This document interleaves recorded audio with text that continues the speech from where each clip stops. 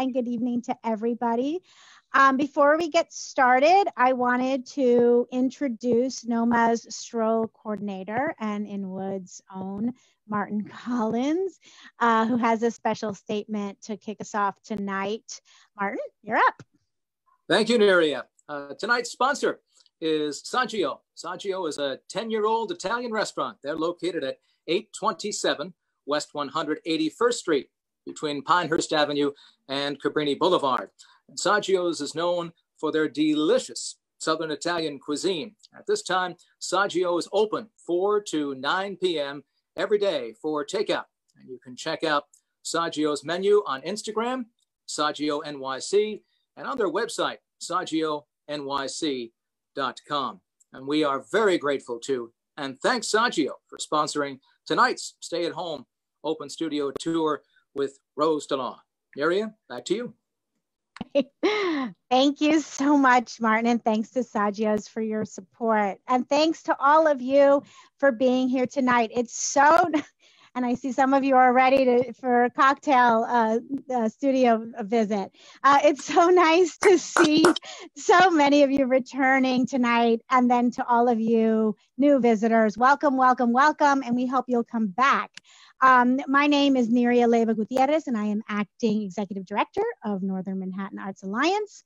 And again, we are thrilled here at NoMAA to present our third in a series of virtual open studio tours with Uptown artists every Thursday night at 7:30. And as I've mentioned, as so many of you already know, open studios with local artists are a NoMAA Arts Stroll fixture. And so we are still so excited that we can bring these wonderful visits to you virtually. Before I introduce tonight's fantastic artists, I wanted to mention that tonight's program is supported in part by public funds from the New York City Department of Cultural Affairs in partnership with the City Council. And of course, we remain grateful for their support. Programs like these, as all of you know, really depend on this kind of support. And I think we can all agree that these programs are ever more important during these incredibly isolating and uncertain times. And to that point, it bears reminding that we would like to ask each of you to stick around at the end and answer our poll, which will now, thanks to Michelle, pop up on your screens at the end of the evening so that we can continue improving and enhancing our programming. Also, again, please sign up for our weekly newsletters and e-blasts where we detail all of the exciting things that we're doing and all of the things that our partners are doing in Upper Manhattan as well. Those are usually published on Tuesday. And again, as always, we encourage you to reach out to us, to email us, to contact us. We love hearing from you. But now, I'd like to move on to our main event. And I'd like to introduce our next speaker. A resident artist of Washington Heights, Rose Deler holds an MFA in Studio Arts from the City College of New York and has exhibited her work widely in galleries in New York City and across the country. Most recently, her work was featured in NoMAA's Women in the Heights exhibition, a show she has participated in many times before, and we are better for it. She serves as an adjunct faculty member at City College, where she teaches Intro to Ceramics, and she is the recipient of numerous prizes, such as the Provost Prize in Art, the Holly T. Popper Award, and the Merritt Connor Tuition Scholarship. As we will see, and as we will hear tonight, Deler's work is craft-based, or as she has described, women's work. But it's a women's work that at once considers ideas related to feminist empowerment and that thoughtfully reference her ancestors who were boat builders, carpenters, seamstresses, farmers, and homemakers. In her work, which brings together textiles, sewing, ceramic, and printmaking and photography, Deler delves deep into the labor and process of art making and craft.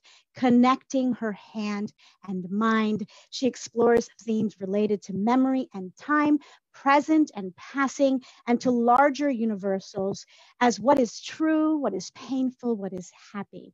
As she herself has stated, she makes and then tries to understand why. And so to help us learn about her why, it gives me great pleasure to introduce Rose Deler. Rose? Oh my goodness, what an introduction. Thank you so much, Nita. Thank you all for coming. And this is a little strange for me because usually I'm in my place, people coming through here for open studios. So, but I guess what's the saying, necessity is the mother of invention, or the need to learn new things like this technology stuff that we've been thrusted into. Like, I was going kicking and screaming, I don't want to do this, I don't want to do this. But here we are, you know, we got to stay connected. And I am so happy. I mean, I have to say that NoMAA has been instrumental in my growth as an artist. And when we moved up here about, I don't know, maybe about 13 years ago, to find this, it took me a while to find NoMAA, but when I did, I found my place as an artist within a community. And I was blown away of how many brilliant artists are in Upper Manhattan. And, you know, Brooklyn's got nothing on us. So Uptown New York is where it's at. And I'm really proud to be an artist in Upper Manhattan. Yeah, I just did a quick little film. It'll give you a little rundown of my studio and some of the stuff that I'm working on.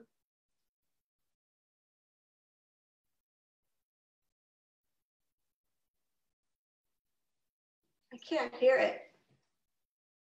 Minutes, I will give you a brief tour of my space, tell you about my process in art making, and demonstrate how I slipcast a Barbie dress form for a collection I've been building since late 2018. My studio is in the cellar of an 1898 townhouse in the Morris Jamel Historic District of Washington Heights in northern Manhattan. It has all the trappings of a basement. There is no natural light, and it is filled with things, from my husband's pool table to my dad's carpentry tools, as well as bits and pieces of stuff that I've collected for an ever-increasing list of things I want to make. The place has poor ventilation, it's gritty, and it's hard to keep clean. However, with all its shortcomings, I feel incredibly blessed to have this space. I have converted the pool table into my sewing table with a sheet of plywood and a cutting mat. The table saw doubles as a workbench for woodworking and metalsmithing.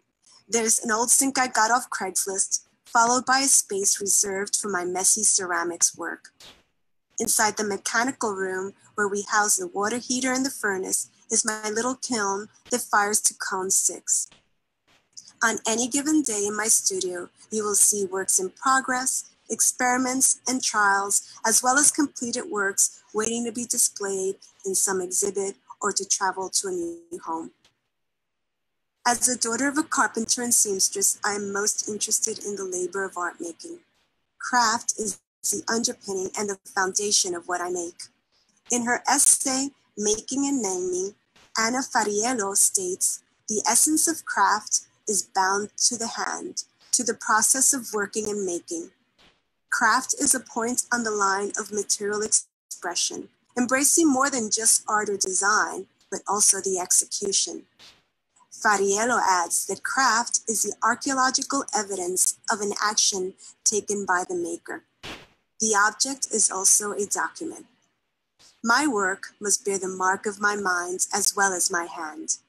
This is the freedom to think and make, to change direction or approach as I go along. It is instant and it is fluid from my head to my hands. There's no need for sketches or explanations or directions. It is private until it is not. My process is visceral. I create and then I try to understand why. The inspirations come from many places. It could be the remnant of a fabric or cloth that is draped in a particular way when it catches my eye, or the thought that challenges me. I bet you can make this lump of clay into a wearable piece of clothing. It could also be the need to make something that I otherwise cannot afford, or a deep desire to express my thoughts of what is happening in the world around me. I'm inspired by the vernacular artist's approach to art making. Bessie Harvey, for instance, pulled out roots from her yard and quote unquote breathed life into them with paint, yarn, and wobbly plastic eyes. Sam Rodia, without the benefit of any formal architectural training or education, built the Watts Tower in Los Angeles, which have withstood elements and time. I am stirred by their desire and drive to make. Undaunted, they figure things out. They don't know the rules, and so anything is possible.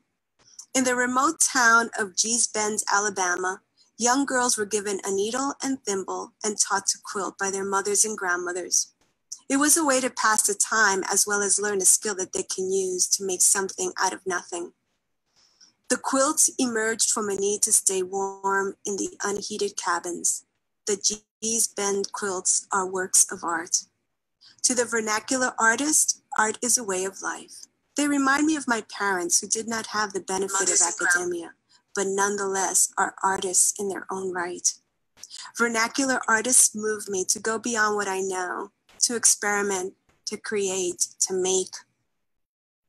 Inspired by the whimsical work of ceramic artist Brett Kern, I became interested in slip casting, a ceramic forming technique for the mass production of pottery, especially for shapes not easily made on a wheel.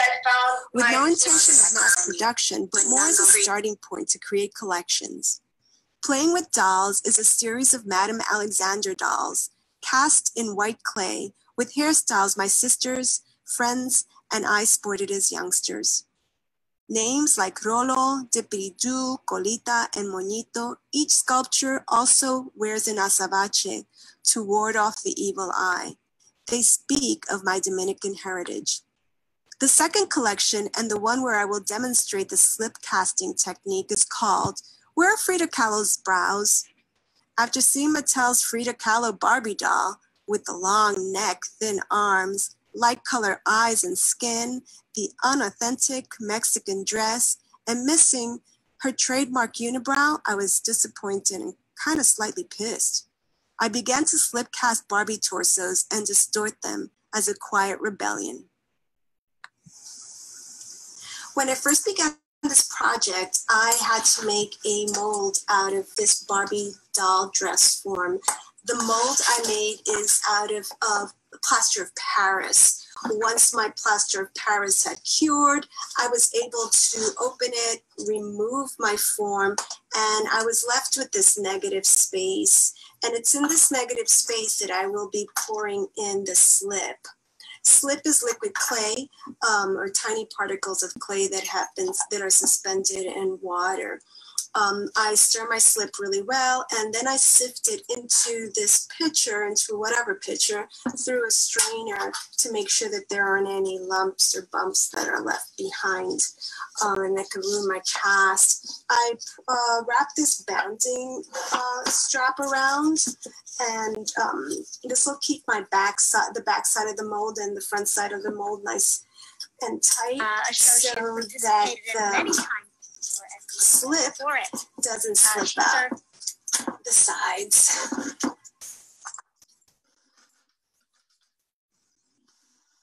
I pour the liquid clay into my mold.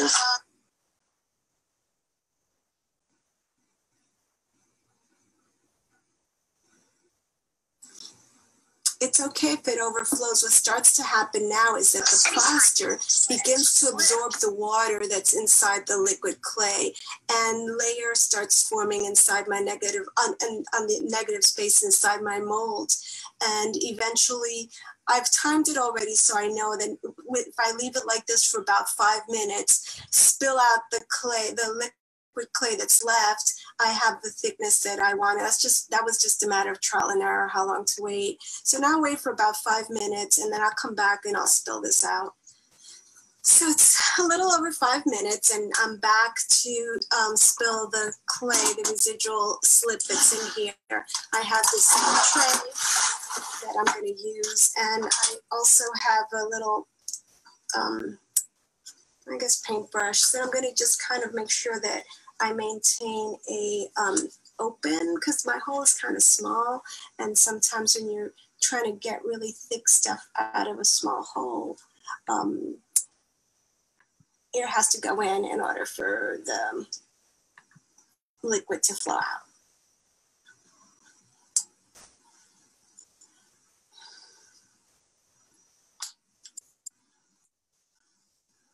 Now my clay will spill out. Right now the walls are about the thickness that I like. And I'm gonna let this sit for maybe another half hour so that the clay could set inside my shape, and let it drip in there. And I'll be back and I'll show you a reveal of my slip casted Barbie doll dress form. So it's been about half an hour, so we're gonna try to open this up.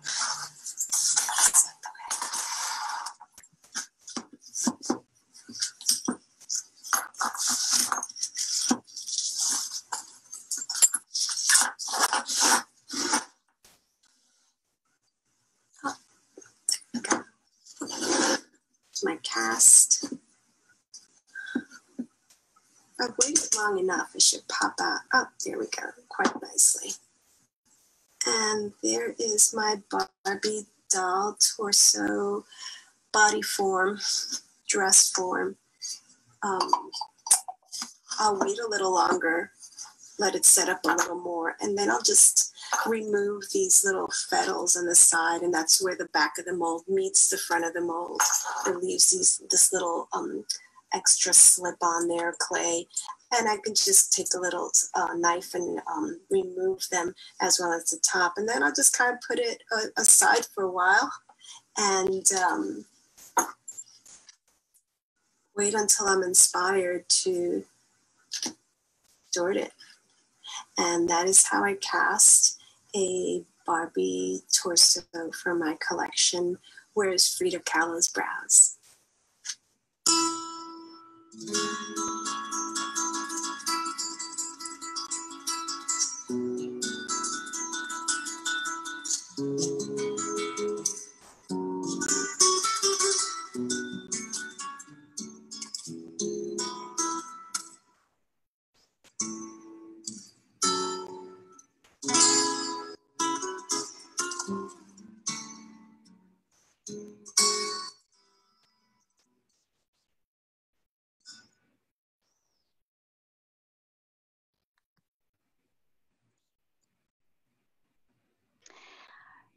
Well, Rose, I know you said that you were kicking and screaming. You didn't want to do this, that you were unsure, and that you were just going to do a quick little film. I think we can all agree that you were made to do this. That was beautiful. Thank you.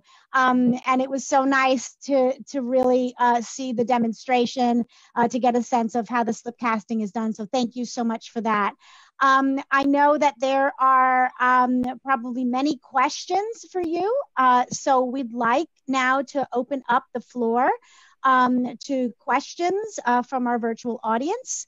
And so what we'd like to encourage you all to do is to start writing your questions into the chat feature that is should be on the bottom part of your screen. And we will actually do what we did last week, which was to invite those of you who are here who have a question to actually ask your question directly to the artist. And so to help us do that tonight, I wanted to introduce Joanna Castro, who is NoMAA's consultant for special projects, who will serve tonight as our moderator. Joanna. Good evening, everyone. Buenas noches. It's a pleasure to be here with Nydia, Martin, Michelle, and of course, Rose, and all of you beautiful people tonight. So again, please feel free to type in your questions in the chat, and then we'll call on you to ask your question. While people are typing, Rose, I have a question. It seems that texture is something important in your work, and you reflect it in different ways, whether it's one-dimensional or two. Can you talk a bit about that? Yeah, sure. It goes to the hand. Texture is something that you can see, but also like it helps as I'm working to feel the texture of the different things that I'm working on. So like it does play a big role in how I approach my work. The different types of surfaces, whether it be the clay or whether it be the mylar that I used for the project that I did for the Governor's Island show. They all present challenges, but it's like, to me, they're like puzzles. And I like the idea of solving these puzzles. How do I go about and making this work? So texture definitely falls into like how I approach my work. That's yet like another layer of my hands, of what my hands are feeling while I'm making. Okay, thank you. And we have a question from Camilla. Sally, Camilla, can you raise your hand and Michelle will unmute you? Hi, Camilla. Okay. Hi. I just, can you hear me? Yes, we can. Okay, no, I was just interested because, you know, I'm on the board of the Morshamo Mansion and particularly interested in 19th century clothing and underclothing, and I saw the corset forms that you have, and I just was curious about your interest in that, in the 19th century clothing and corset forms, and yeah. Oh my goodness, like I would have been a Victorian suffragette. Victorian era is my thing. I just love the beauty of that era, and the clothing, it just all really appeals to me. So it's more like an aesthetic thing. It's just like, I just love that, yeah. So that's how that kind of works. And then as thinking of like my my feminist art kind of thing, I look at the body shape and the body form as such an attractive thing that it will draw your attention. So I could put my little like subversive little thoughts in there. You're gonna come in, you're gonna look, because of the hourglass shape is so aesthetically pleasing. But I hope that you take something else away from that, not just the shape.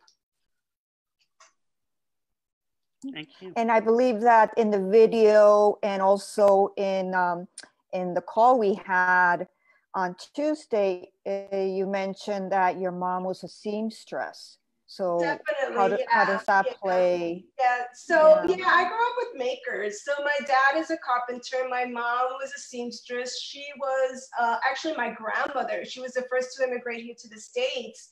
And back then, the garment industry was really buzzing. About 90% of all apparel that was manufactured in the United States was here in New York City. So it was very easy for an immigrant to find work as long as they had the skill to work. So my mom when my mom immigrated, she was a sample maker for a designer in the garment industry. So we grew up, me and my sisters grew up making Barbie doll dresses, making like, we all had little miniature little toy sewing machines. So it was something that we definitely grew up. She would come home and bring us these little scrappings of material.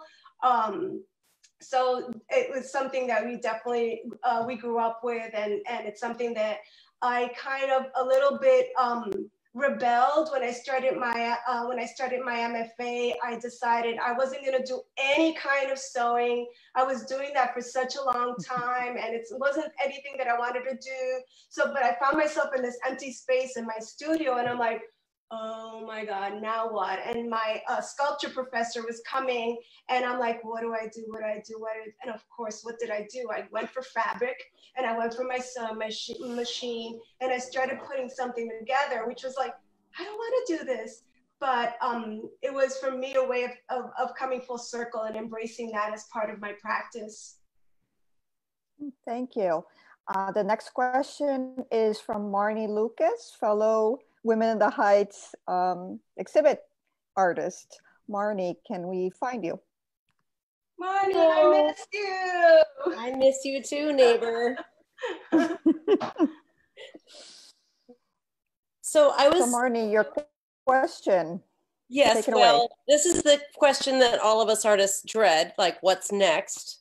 You know, we work so hard on our present work, but I've followed Rose's work for a while and I just love how she thinks. And so I'm curious what new materials she's interested in trying out and new themes she's interested in working on. So I took a class and I'm like so happy that I did this before this crazy, you know, everything closed down. I took a class in soldering. I took a jewelry making class, in particular because I'm like fascinated by copper, and I want to institute copper into my work. I think the recent piece that's kind of stuck in Women in the Heights, in the show that hasn't really closed because the place closed.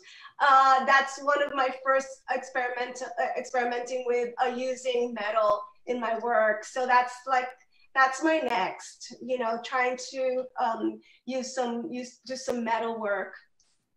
Exciting. That's where I'm going. I don't know, but you know, we're going that way. Okay, so thank you, Marnie. So we went to the past, now to the future. Now back to the past a little bit. And Nydia had a great question. Nydia, do you want to ask? Yes. As a historian, I think I see the connection there. Thank you. Yes, I was interested in hearing a little bit more about Frida Kahlo, of course. There is, you know, a Frida Kahlo mania, as many of us know. I'm always surprised, you know, not entirely surprised. I think she's very much an artist who was forward looking. She's very much of our time and place, frankly. And so I wonder if you, the connection, I know maybe with the corsets, and of course she, with the braces that she wore and the plasters that she painted, but I'm curious to hear a little bit more about Frida in your work, and your sort of dialogue with her. Well, my connection or my sense with Frida was when, and I haven't had the pleasure of going to see her house, but I think that one of the things when you're first generation immigrant, when you first immigrate to this country, or when my parents did, the whole idea was melt, melting pot, melt. Don't speak the language. I honestly did not really start speaking Spanish until these two cool little Dominican girls my age moved into my one of our buildings, the buildings next to me. And then it was important for me to speak Spanish because they were cool and I wanted to communicate with these girls. So, but it was a whole idea of like melting and forgetting, you know, like don't speak about, you know, don't speak your language. I don't want anybody to know that I'm Dominican. And so when I see Frida's work, everything from the colorful home that she has that she had, to the way she dressed, there was no shame. There was just this pride of her heritage. So I kind of like embrace that, and it's just so empowering to me, which is why this Barbie doll pissed me off so much.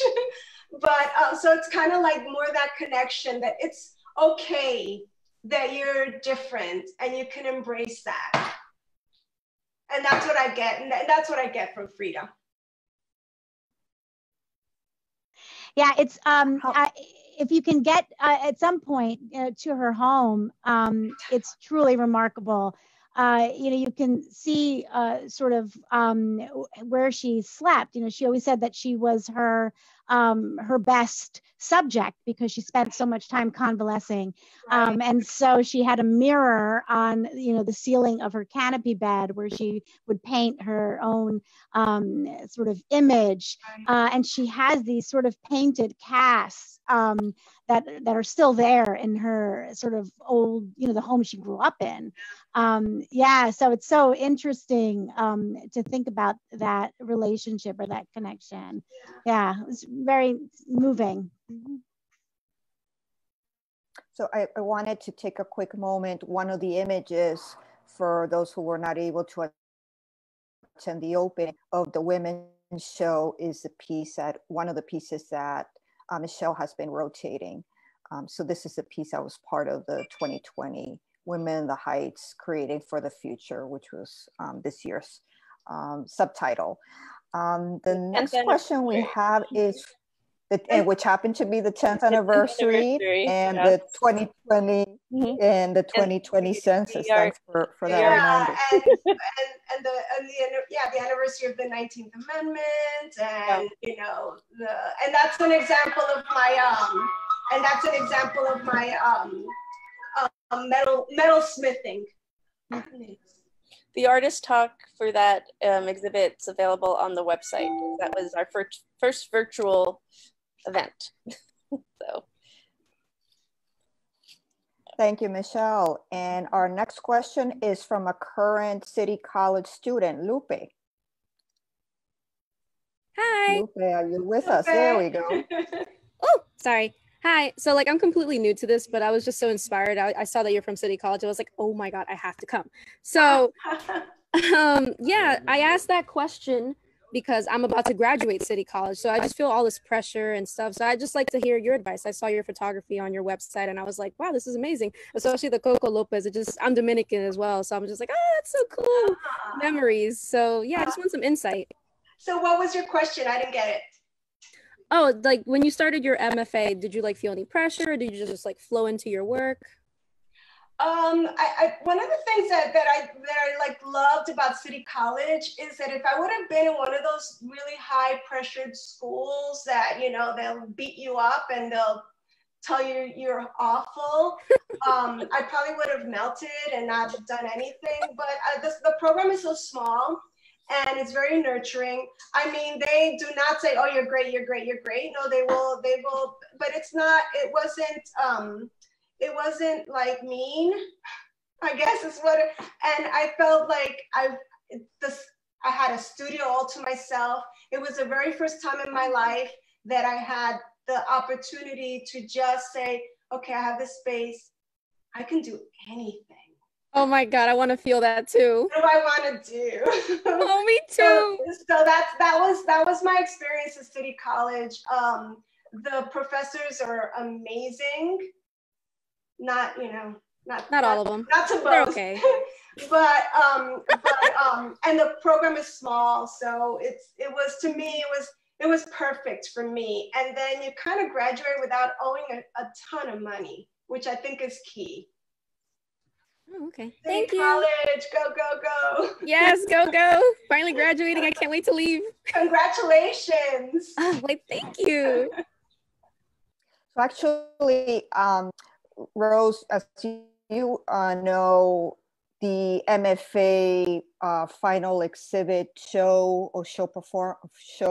showcase has been part of the Uptown Arts Stroll in previous years, and I believe that you were part of it a couple of years ago when you graduated. Can you tell us a bit about that? Yeah, I think I had done the Uptown Arts Stroll, the open studio, the year before I started my MFA. And when I started my MFA, I'm like, hey, why don't we should be part of this. So it falls kind of like when it falls in June, so everybody's kind of gone. But we were able to hobble together a good amount of people, and those, because the studios are spaced into two different buildings. So the students that were in Shepherd Hall, whoever wanted to participate was put their pieces in Compton Goethals Hall in the studio there. So it was nice. We had like 40 something people come through, which was quite nice. Very, very nice. And I think it's an important connect. I personally think that NoMAA and City College is an important connection. So definitely. Nice. I want to read some of the really lovely comments. One from Meg Lynch, so beautifully said, and thanks. Fantastic insight into your amazing and intriguing work. Oh, thank you. Liz Ritter, I love seeing all of us in that picture. And there's a picture from the 20 yes. opening with our Manhattan Borough President, Gail Brewer. That was awesome. That was and, nice. Yes. Yeah, that was a great event. And since we're looking at slides, Rose, can you tell us about the baby coats? Yes. And so, about this exhibit? Yeah. So watching the news of the it's crazy how things just go so fast, like time just flies. Watching, and this is still in the back of my head, watching the news and seeing the separation of parents from their children as they were crossing the border into the United States, and just seeing them with their in these cages with these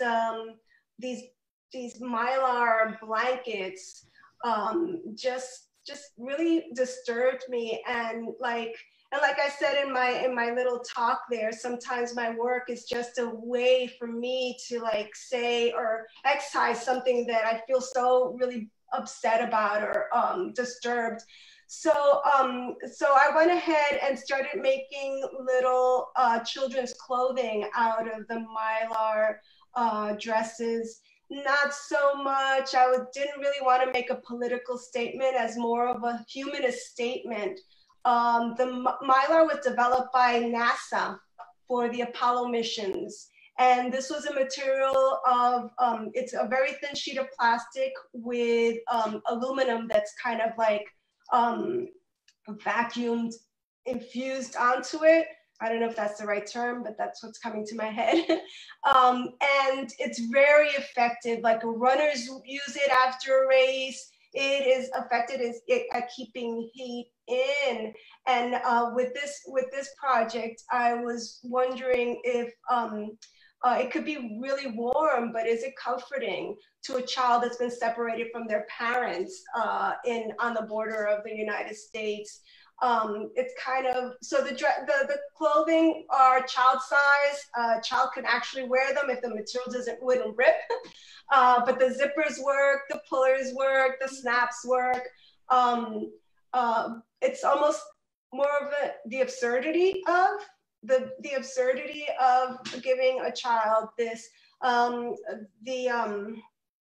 The dictionary defines a blanket as something soft made from a soft material, i.e. yarn, or for example, yarn. And I know that there's probably a lot of implications of giving these little kids in these pens something that's made out of fabric and you have to wash. But so this is probably the easy way out. And my thought is, if you're gonna have children in these spaces, is this what you give them? And just the crinkling of it, it's not comfortable. Even runners tell me that when they're sweaty, it's like the last thing you want to feel on your skin. So it was more like a commentary on the absurdity of what's happening in the border of the United States. I saw this amazing documentary on the Ellis Island Hospital. And regardless whether people were sent back, they were treated with so much dignity. And this is not how how I feel that United States should treat people that are trying to find a different life here. So this was kind of like a talk on that, and a dialogue on that. And the picture of you with this piece was part of the 2019 Women in the Heights. Women in the Heights. That's what for change. That was the very first piece, and that kind of grew from that. And just like, I think there are about 12 of them now. Yeah. And so the piece, Michelle, if you can show us the collection, I believe that's at Governor's Island. Can you tell us about how that exhibit came about? That exhibit was, I applied to the Governor's Island show, and and they accepted me. And then they give me this yucky, dirty kitchen. And here I'm thinking that my cute little silver things are just gonna hang on a wall, be pretty, but they're challenged with the kitchen. And thank goodness I have my sister and her husband that are kind of like my like compatriots in arms when it comes to getting these things set up. We whitewashed the place. We washed it. There's no running water, so we had to come back and forth with water to clean it up. And to me, it was a huge challenge. This kind of like that the video for this event was like, oh, why can't things be easy? But then it totally made sense, and we couldn't hang things on the wall, so I had to run these wires, and the wires just looked so like, ugh. And then I thought, well, a blanket should be out of yarn. How about if I just go up and just crochet some yarn up there and give it this effect of almost an unraveling blanket of what a blanket made out of what a blanket should be made. And then my comments were like, oh, somebody says, oh, they look like the wires kind of they look like the water of, you know, those people taking the boat across from Dominican Republic to Florida. So a lot of it was attributed. And then I got comments where it's in a kitchen. Of course, that's the heart of the home. That's where you feel most nurtured. So it's like the space worked perfect for this particular exhibit. The little piece that's the baby, what's that called? The sleeper sack. That little piece there was I named it after Constantine. He was the youngest child that was separated from his father. I think he was 3 months old, from Romania, and he was taken to a foster home from the Mexican border all the way up to Michigan. And there he had these foster parents taking care of him. And they were really beautiful because they were constantly in communication with the parents back in Romania. And what was really like crazy about that story was that they weren't able to reconnect him with his parents until he was a year old.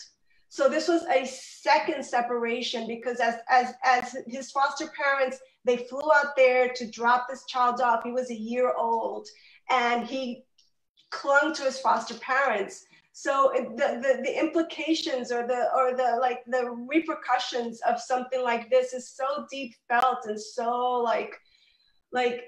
and with that in mind, I was like, what do I do? How do I bring this out? How can I help? And knowing that there's like nothing I can do, but people that will walk through, I think one of the biggest impact, they come in, oh, this is so cute. And when I would say, yeah, this is the same material of the blankets that are being given to the children on the border, they were like, oh. So it's kind of like the absurdity, and not political, not this party or that party. You as a human, you decide, is this the right thing to do, as you know, as this great country of ours? Is this the right thing to do? So that was kind of the conviction behind that particular exhibit. Thank you.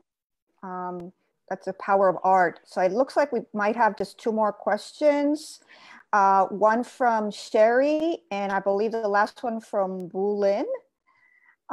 So Sherry Masochi from the Manhattan Times.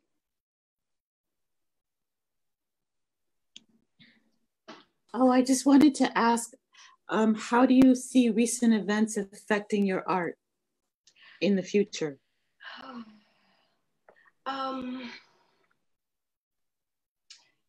It has taken me like a while to get back into my studio and work.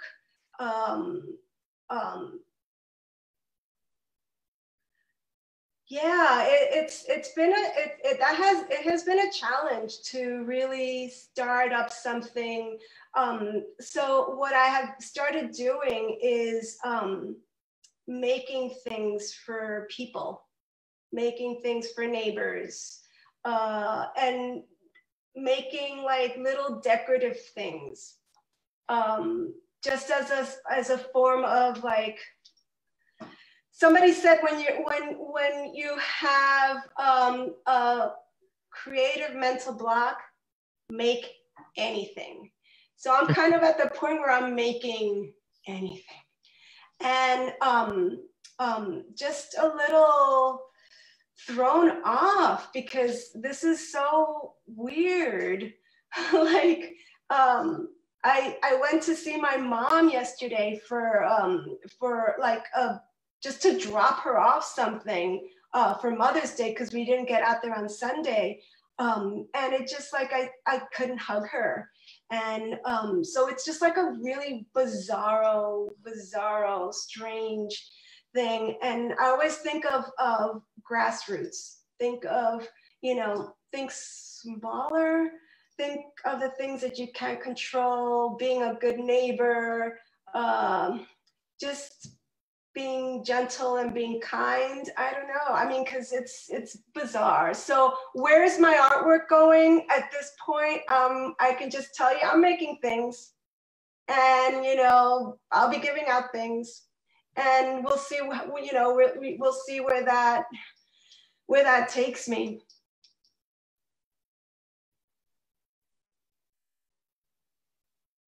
Thank you, Sherry. And Bulin, you have the last question. Thank you very much. I just want to acknowledge the people that organized this and came up with the idea to take this virtually. I'm down in Hell's Kitchen. And Rose, thank you so much for inviting us into your studio.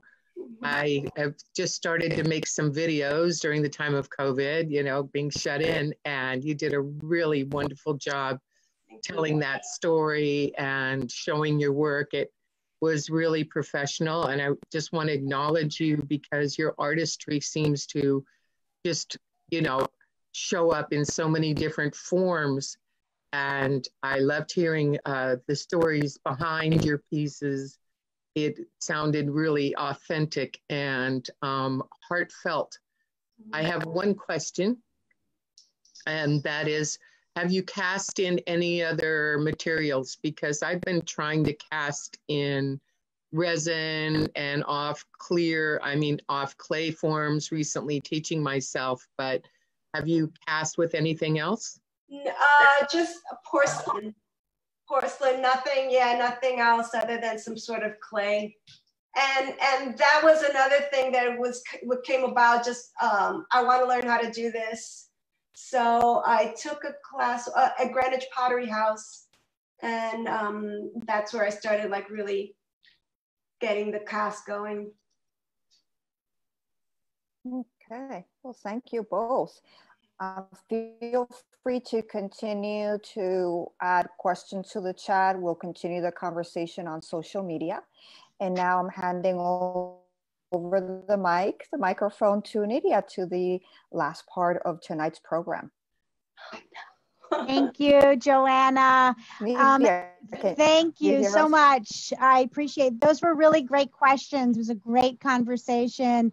I think we packed a lot in, a little bit of art history, a little bit of New York, early New York, a little bit of immigration stories, art and process and technique. So that was really inspiring. So thanks to all of you for your great questions. And Joanna, thanks for moderating. And Rose, of course, thanks for your questions. And now we get to move on to our rapid fire question. You look nervous. Segment. Are you ready? Are you ready? Okay. I think I am. Go for it. So the way this works is we'll put up some cue cards with some questions that you'll sort of, you know, answer off the cuff, 30 seconds, 10 seconds, 15 seconds, just to sort of round out the evening a little bit. So if you're ready, I'm ready. Go for it. Okay, here we go. What is your idea of perfect happiness? Ooh, loving family. I like that. Yes. And hearing your story about visiting your mother, I can understand. Okay. What is your favorite place in New York City or Uptown? I'm going to put a plug. I'm going to say the Morris Jamel Mansion. Nice. All right, we get some applause for that. Great. All right. I mean, some seconds to that too. Okay, so this is interesting in light of your conversation about Frida. So I don't know if you have another answer or if that will be your answer, but what is your favorite artist, artwork, or art movement? Oh, okay. I'm going to tell you my favorite artwork. And it's Starry, Starry Night by Vincent van Gogh. And when I first saw it at the MoMA, I cried. I mean, I've seen it over and over again, but when I saw it for the first time, I'm like, so yeah. Why did you cry? What moved you about it? You know, we see so much artwork on the computer or on books, but when you see the real thing, it's just I don't know, the connection of, again, the physicality of it, the hands, the connection. Yeah. I was gonna say, for someone who talks so much about the hand, I can see where seeing the artist's hand would be. Hey, my mom used to tell me all the time, I could not go into any store without touching stuff. And it's like, no talking, no talking. So all my life, don't touch. So it's like, sometimes I'm like, but it's like, I love to touch things. I didn't touch the painting though, but it touched me. Well, that's good, but it's good. But it's also good you were able to channel your impulse into something, right? Okay. What historical figure do you identify with? Oh, shoot. Man. Oh, that's a toughie. I'm not prepared for that one. I'm just gonna throw out Amelia Earhart because I wanted to fly. Okay. I can see that. Okay. Okay, so maybe that's your answer for this next one. Or maybe it's more modest. What are you most looking forward to post-quarantine? Man, I'm looking forward to going and sitting in one of my local restaurants and just having a nice mimosa or, you know, sangria or mojito and chilling with friends. Or maybe all of those in the all of those, or all the above, right? All of those without having to wear a mask, without having to be 6 feet apart. Yeah, I think we can all relate. Okay, what is on your nightstand? On my nightstand, I have a glass of water, some tissue, and sad to say, my phone. We're all a little guilty of that at times, right? Okay, what do you consider your greatest achievement? I have 2 amazing boys. They are my masterpiece. That's lovely. Okay, final question. What is your motto or your words to live by? What is my motto? What is my motto? You have to live. I like that. Gotta live. Yes, you do. I think that's a perfect way to close out this segment. Those are great. Thank you so much, Rose. This has truly been a delight, I think, for every single one of us here. And thanks for all of you to joining us tonight. And thanks to Sagios, and of course to the Department of Cultural Affairs. And Michelle has put up our poll. So if you see it on your screen, if you could take a few seconds to fill it out, we would really appreciate that. And before we close out for the evening, I want to turn it over to Martin, who has a few final things to say. Martin? There you go. Thank you, Neria, and thanks everyone for joining us this evening. We want to invite you all to come back and join us next Thursday, May 21st at 7:30 for our next stay-at-home open studios with visual and performing artist Uniqua Simmons. And that'll be sponsored by Evident Dentistry next Thursday, May 21st at 7:30. Also next Wednesday, May 20th at 7:30, we'll have a talk on healing and community with curator Patricia Miranda. And last, we have a call for submissions for the Inwood Strong poster contest. Deadline is May 26th. The award, $750. And for details on that and all of our upcoming events, please visit artstroll.com. And our thanks to Michelle for posting these 3-question survey. Please take a moment to give us your opinion. We want to hear from you. Neria, back to you. Thanks, Martin. And again, thank you all so much. I'm really enjoying these Thursday night dates with all of you. It's really, truly a pleasure, and it's inspiring, and it's just wonderful to see art. That's, I think, why we're all here. Rose, thank you so much for a really inspiring evening. It was lovely to hear about your process, to see your beautiful work. And we will hopefully see you all again, same time, same place next week. Please fill out the survey. Thanks again for coming. Have a wonderful evening and good night, everybody. And thank you.